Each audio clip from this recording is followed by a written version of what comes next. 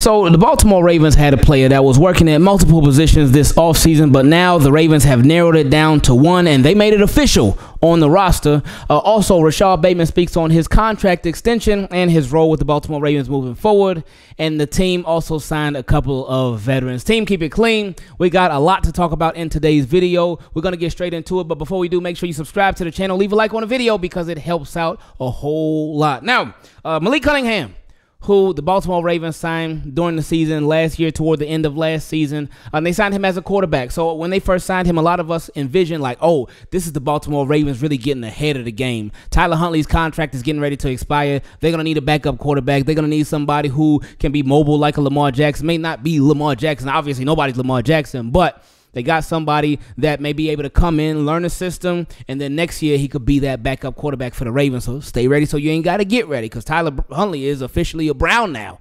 So we'll see how that works itself out.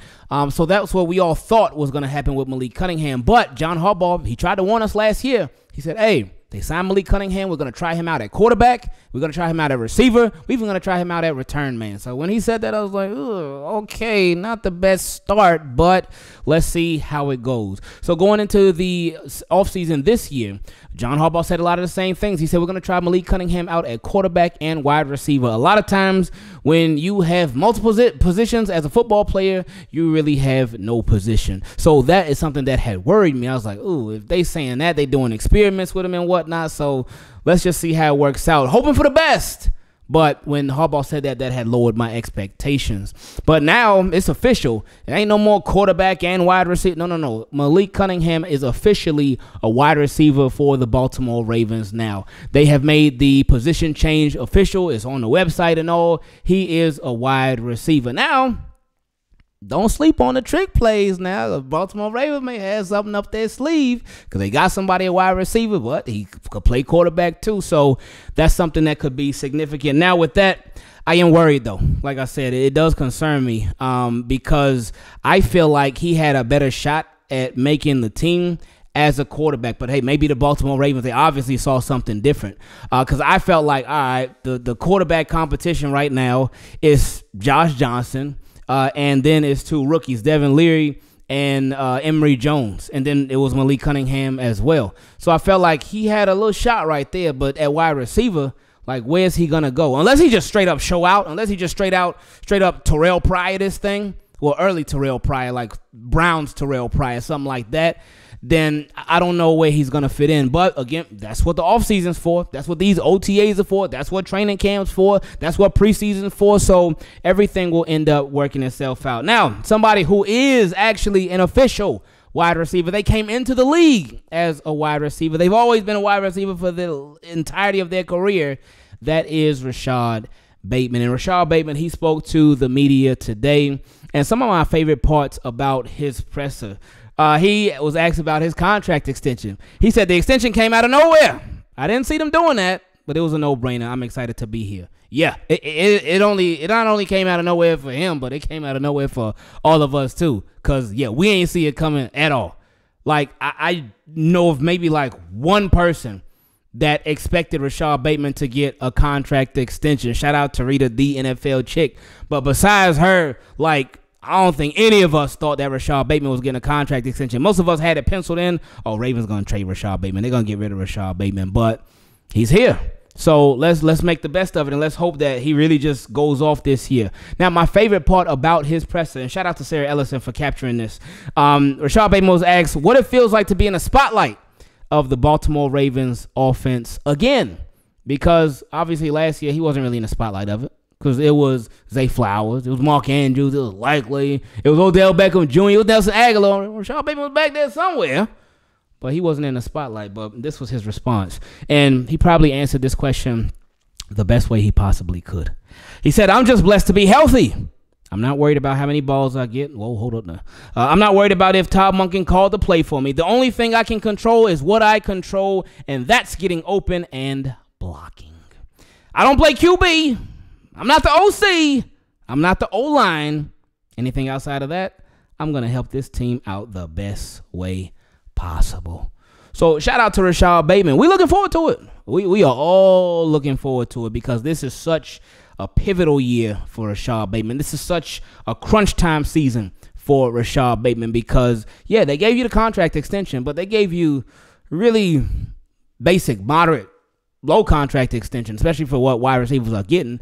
So now show them like, all right, you keeping me around was a good idea, but real soon you're going to have to give me a fat raise. Now, speaking of fat, well, not fat, but bigger, but larger guys, defensive linemen. You can never have enough defensive linemen on your team because the big boys, they got to do their thing. They get down in the dirt. They do a lot of dirty work, and they don't get the admiration for it or recognition for it that a lot of them deserve. But Baltimore Ravens, they like, look, we know about defensive linemen. We know we needed some more, and they signed two veteran defensive linemen today.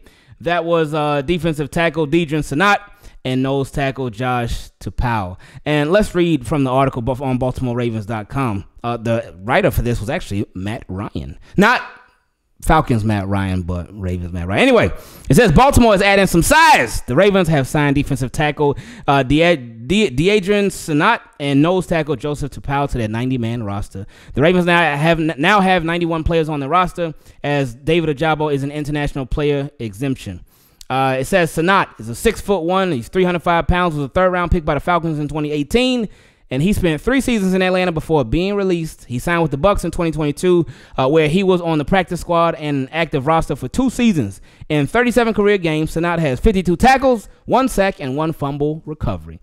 So he's been around for a couple years. Well, 2018, that's more than a couple years. He's been around for a little while. So cool. All right. And then after playing 6 seasons for the Bengals, all for the Bengals. So he coming straight from across the AFC North. Tupou is staying in the AFC North. The 6'3", 340-pound lineman signed with Cincinnati after going undrafted in the 2017 draft. So this man was an undrafted rookie free agent in 2017, and he has lasted this long. That's crazy. That takes a lot. Like, yeah, so shout out to him. He said he has played every season since, besides 2020 when he sat out due to the pandemic. Okay, understandable. He has started 23 games. He has 23 starts in 65 games with 86 tackles, 6 QB hits, 2 sacks, and 1 forced fumble. So there we go. That's a little background on the Baltimore Ravens' newest defensive lineman. And then, of course, let's read what Jeff Zrebiec had to say about the two. He said the Ravens added to their defensive line room, signing defensive tackle Deidre Sanat and nose tackle Josh Tupou. With Michael Pierce and Rashad Nichols sidelined for OTAs, Ravens were down to just 6 interior defensive linemen. So this is a depth move because you need bodies out there to take the reps. You can't just give the reps to the same people over and over and over and over and over again. They need break. They need rest. They need some relaxation time, and they need some recuperation time. So that's why you bring in those two bodies, especially with Michael Pierce and Rashad Nichols. Nichols I feel like he's been with the Ravens for a little minute. But especially with those two sidelined, which I did not know that they were. So there goes yet another update that not only for y'all, but for me too, because I had no clue about that. He also mentioned how Sanat was a third-round pick by Atlanta in 2018. He's played parts of 5 seasons in the NFL, the last 2 years with Tampa, and he mentioned the 52 career tackles and 1 sack. And then he also talked about how Tupou played his whole career with the Bengals. So Ravens are busy as always. They've been getting active as always. And hopefully y'all learned something new, because I sure did.